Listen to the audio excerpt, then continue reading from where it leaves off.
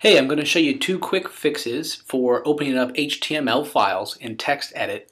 This is, of course, if you're running Mac or Mac OS X operating system. By default, what happens is TextEdit doesn't show you your HTML code. It actually recognizes the rich attributes and it displays it like it would be on a web page. Secondarily, when you double-click an HTML file, it opens it up in Safari. This case it did not because I changed it. So let's just say I were to double click it.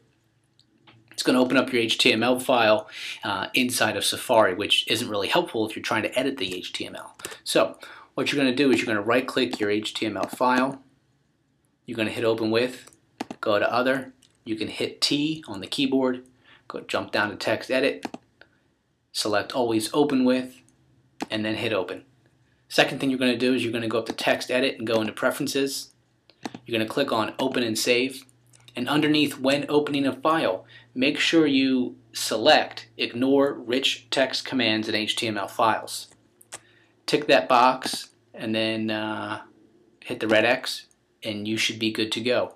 What I've noticed is even after you tell TextEditor, or even after you tell the computer to always open up HTML files with TextEditor, every now and then it'll still open them up in Safari. So if you have an HTML file, right click, open with, and you can just go right to TextEdit, and you should now see the code as opposed to it displaying the code for you. So hope that video was helpful.